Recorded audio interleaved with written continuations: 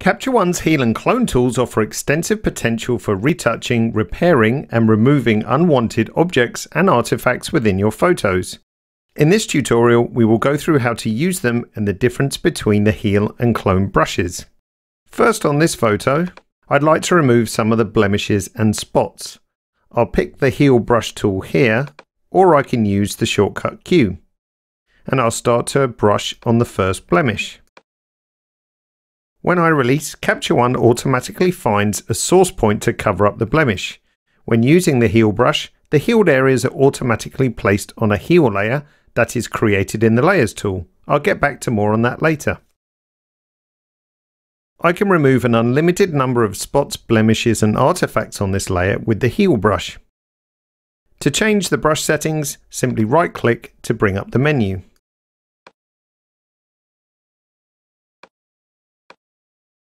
If I'm not satisfied with the source point that CaptureOne has automatically chosen, I can always simply move it.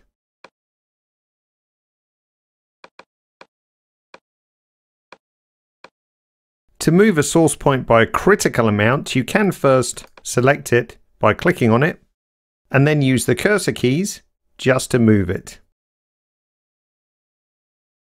To deselect the source point, just click it once more.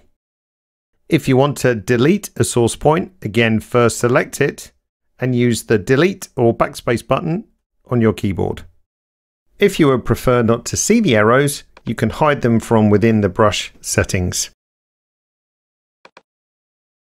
And you can still continue to do further healing points as before. Since all heal areas are automatically added to a heal layer, I have full control of them. I can temporarily hide them by disabling the layer, change the opacity of the layer to reduce the impact, or easily remove all heal areas simply by deleting the layer. For this area, I'm going to use the clone brush to do a couple of different jobs. I can use it to copy some of the freckles and also, in a more controlled way, remove the darker area just here.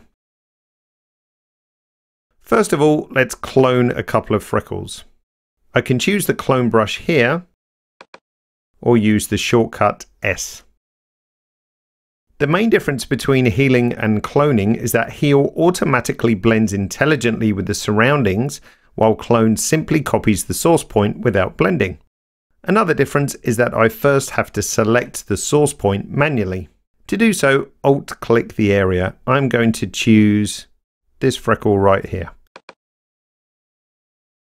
Note that as soon as I've selected a source point, CaptureOne will automatically create a new clone layer.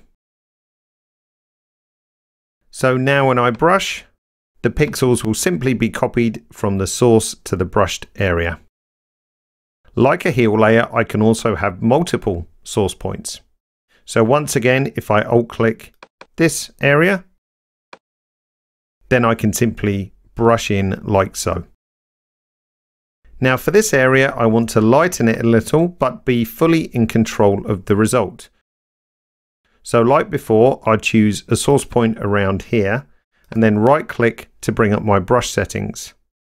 This time I'm going to reduce flow down to a nice low amount and make my brush a little bit bigger and a bit softer so I can control how the cloning is built up.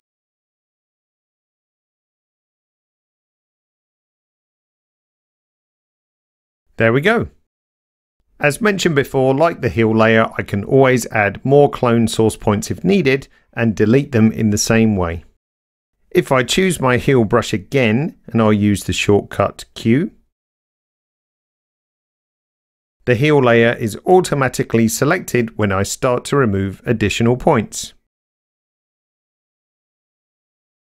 I can make additional heal or clone layers if necessary, especially if I want to vary the opacity of each layer.